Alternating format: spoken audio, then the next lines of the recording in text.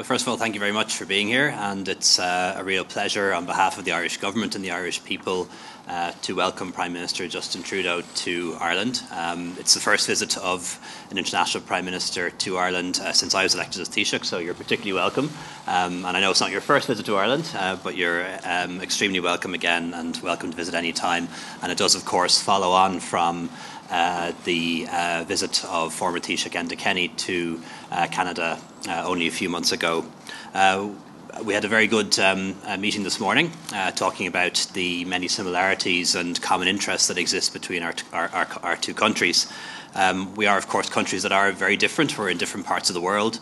Canada is very large and we're very small, but we do have a lot of similarities. We each share a relationship with a very big neighbour. A neighbour that has, to a certain extent, decided to go in a different direction, at least for the time being. And we have lots of other shared interests and commonalities. And I think between our two countries and between our two governments, we share a common outlook, and we're also very like-minded. Both countries and both governments are committed to multilateralism as the best means by which we can solve the world's problems and work together in order to do so. We're both very committed to free trade as one of the best means to create good jobs for the middle class, for the working class, and also to make us all better off in the long run. We recommitted ourselves to implementing CETA and all of the benefits that flow from that, provisional ratification as soon as possible, so that we can increase trade between Europe and Canada. We also spoke about climate action. Both countries, both Ireland and Canada, as you know, are committed to the Paris Accord. And we agreed to work together in international forums to ensure that climate action is taken and that we work together to protect the planet for future generations through implementation of the Paris Accord and all that involves in it. And we spoke about a number of things as well, the importance of personal liberty, the benefits of migration, and our shared view that countries like ours do best if we're open to the world. So I had a very good meeting this morning, a very good conversation. The Prime Minister has a long programme for the day. Also had a brief conversation where he shared with me some advice. As you know, Prime Minister Trudeau is 18 months in office, so I think I'm about 18 days in office, so he's able to give me some good advice on how to manage a new job. So you're very welcome, very grateful to visit, and I hope that you enjoy the stay. Thank you. Thank you, Taoiseach Varadkar. Good morning, everyone. I'd like to start by thanking the Taoiseach, his team, and everyone here at Farmley for making us feel so welcome today. For our 150th birthday, we wanted to come here to Ireland, the ancestral home of so many Irish immigrants who helped build Canada. So many times over my life, visiting Céilís or at small impromptu kitchen parties, I've felt that famous Irish hospitality echoing down through the generations, and that's certainly been felt by all of us here today. Le Taoiseach et moi venons tout juste de terminer une rencontre positive. Comme mon homologue l'a mentionné, nous nous sommes entretenus sur plusieurs sujets. Nous avons notamment eu la chance de discuter de l'accord économique global et commercial conclu entre le Canada et l'Union européenne. CETA will give Canadian and Irish businesses greater access to each other's markets.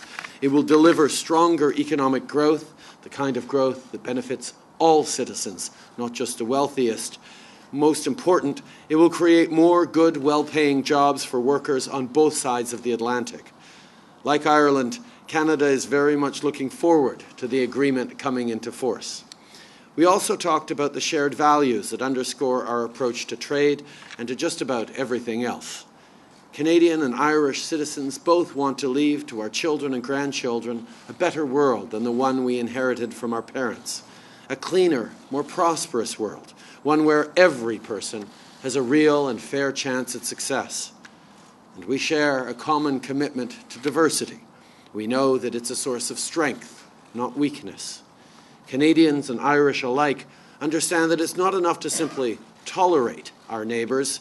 We need to embrace the things that make each of us unique, whether it's our gender, the language we speak at home, where we worship, or whom we love. And of course, we talked about the tremendous people-to-people connections that our two countries share. Irish Canadians helped to make Canada the country that it is today. Later today, I'm looking forward to visiting a memorial that marks one of the most significant moments in Canada's history and in Ireland's. I'm speaking of the Famine Memorial here in Dublin. This extraordinary sculpture depicts the departure of Irish migrants in the mid-19th century, fleeing the famine and seeking a better life overseas. In Toronto, we have its sister memorial. It's in Ireland Park on the shores of Lake Ontario, showing the arrival of Irish refugees in Canada. Seamus O'Regan, who's here with us today, hosted the dedication of Ireland Park when he was a journalist.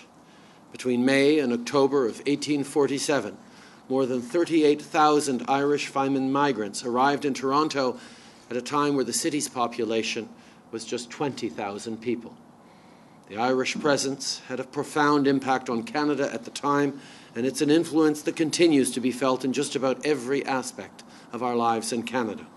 From the farms that grow our food, to the highways and bridges that connect us, from the music and books we enjoy, to the sports we play. Et ça va dans les deux sens. En mars, j'ai eu le privilège de rencontrer 50 jeunes, membres de la meilleure équipe de hockey de Dublin, les Flying Ducks. Nous nous sommes rencontrés à Montréal, où ils étaient hébergés par des familles et participaient au défilé de la Saint-Patrick. Ils ont également pris part à un match de hockey amical. Ils ont même battu l'équipe de la région, mais on n'a pas besoin d'insister là-dessus. I mentioned those young hockey players because they're good examples of the ways in which our two countries continue to expand and celebrate our very common, very special connection, person to person, united in friendship. So I really thank Leo for the warm welcome you've given us, the great friendship that has existed between Canada and Ireland over decades and generations, and mostly thank you for your great partnership as we move forward, building an even stronger future for our citizens. Thank you.